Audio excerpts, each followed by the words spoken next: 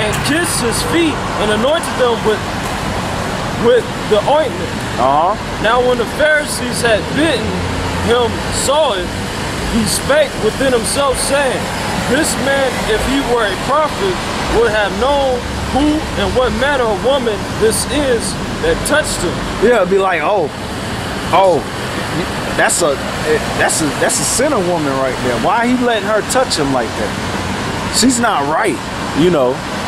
But she came and she was basically repenting, man.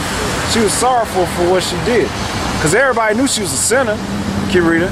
For she is a sinner. Yeah. And Yahushua answering said unto him, Simon, I have somewhat to say unto thee.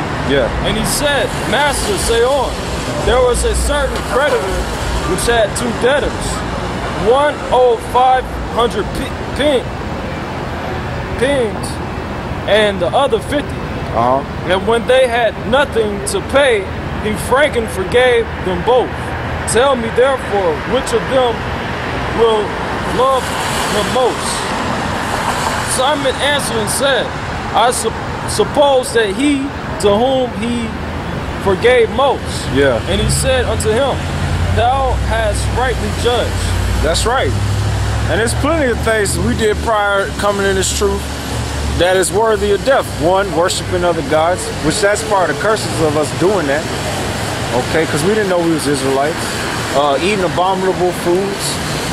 Alright. Some of us unwillingly committing adultery. Okay. Others probably was selling drugs or doing stuff like that. But when we heard this, we felt bad about that. And we probably still feel bad about that, praying hopefully that the Lord might have mercy on us, man. Alright? Keep having that fear. And then we start doing this work. Keep reading. And he turned to the woman and said unto Simon, seest thou this woman? I entered unto thy house, thou givest me no water for my feet. Yeah, because they wore sandals back there. So they constantly like wash their feet whenever they came into the house, because you know your feet be dirty and stuff. Keep reading. But she had washed my feet with tears, and wiped them with her hair of her head. Thou gavest me no kiss, but this woman, since the time I came in, have ceased to kiss my feet, have ceased not to kiss my feet. My head with oil did not anoint, but this woman have anointed my feet with ointment. Therefore I say unto these, her sins, which are many, are forgiven. Yeah, and you know, it's gonna burn up these false Israelite groups, these hypocrites out here, man. Mainly these fucking church people, man, because they think we some damn gremlins out here. Even the people amongst Israel, they think we some gremlins. But these people outside of Israel that's not in the truth, they think we some damn demons or something. You know, they call us Satan, or they say, even this dude said, he said, because we angry all the time, or we appear angry, we got Satan on us. That's how they said about the Lord. They called him Beelzebub. They called him, they said he had a devil. Okay?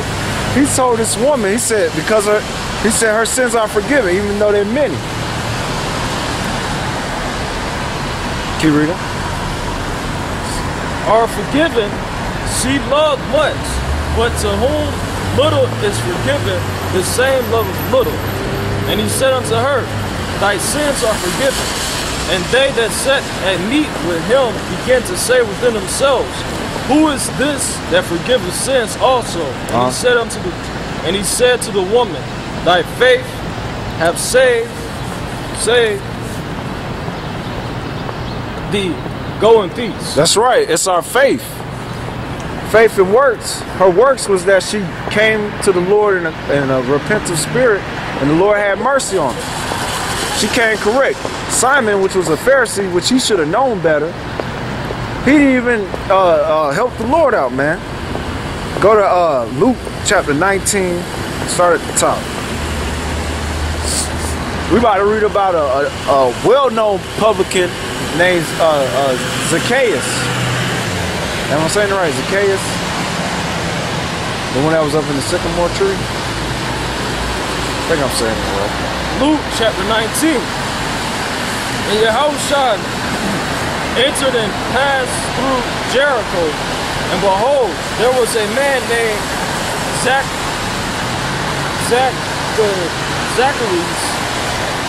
which was the chief among the publicans, and was rich. And he was rich because he was a tax collector. And when you look up publicans, they were known to be deceptive, greedy, and harsh to the people. So he made a lot of money extorting people. Like we got in that parable, because that's what that Pharisee said about that publican. He was an extortioner, adulterer, and he was unjust. And he was a sinner. Can you read it? And he sought to see Yahushua, who was, and could not for the press, because he was little of stature. And he ran before and climbed up unto the sycamore tree to see him. And he was to press the way. And when Yahushua came to the place, he looked up and saw him and said unto him, Zacharias, make haste and come down, for today I must abide at thy house. And he made haste and came down and received him joyfully. And when they saw it, they all murmured, saying that he was going to be a guest with a man that is a sinner. Yeah, there they go again, popping shit. This man was he was the chief among the publicans, so he was extremely hated, man. And he probably did a lot of grimy stuff, man. But he wanted to see the Lord. And the Lord said, you know what? I'm gonna go eat at your house today in front of everybody. Because you know, at that time, they knew about the Lord. He was famous at that time. So there was a lot of people that was just riding with him because of what he could do. So they was like, man, I know he gonna come eat at my house. They just knew, like these church niggas, okay? Or someone like Simon the Pharisee, who got cut when the Lord checked him when he was talking about that woman in his mind, okay? But the people said, man, this dude's a sinner. Why the Lord going to eat at that nigga's house? Just paraphrase. Keep reading. And Zacharias stood and said unto the Lord, behold, Lord, the half of my goods I give to the poor, and if I have taken anything from any man by false accusation, I restore unto him for more. And Yahushua said unto him, this day is salvation come unto this house, for so much as he also is a son of Abraham. For the Son of Man is come to seek and to save that which is lost. That's right. That's it on that. That's plain. So when he came to eat at this man's house, the Lord was, you know, he was chilling with him, and you know, he was talking to him, whatever. Then the man said, you know what? I'm going to repent. He showed repentance. That's why the Lord said salvation came to him. And the people perceive him a sinner, just like how these clowns perceive us in GMS. We're a bunch of sinners. That's what they think. Clown. Go to Mark 24. Mark chapter 7, verse 24. Let's see how the Lord talked about this Greek. It was a Jake woman. The Syrophoenician woman was an Israelite that was in that Hellenistic mindset. Because when you look up the Greek word for Greek right there, it's Hellenes. Mark chapter 7, verse 24 to 30. We're going to see how the Lord talked to these women. Okay? We saw an example of a woman that was a sinner that the Lord said her sins was forgiven because of her faith, because she believed on the Lord. Okay? Look at that wickedness, man. Mark chapter 7, verse 24. Mark chapter 7, verse 24. And from thence he rose and went into the borders of Tyre and Zidon, and entered into a house, and went and would have no man known it, but he could not be hid.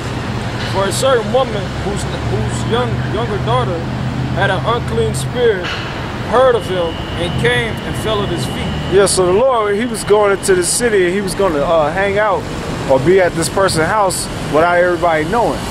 But this woman, which was an Israelite foreigner, she sought the Lord and she was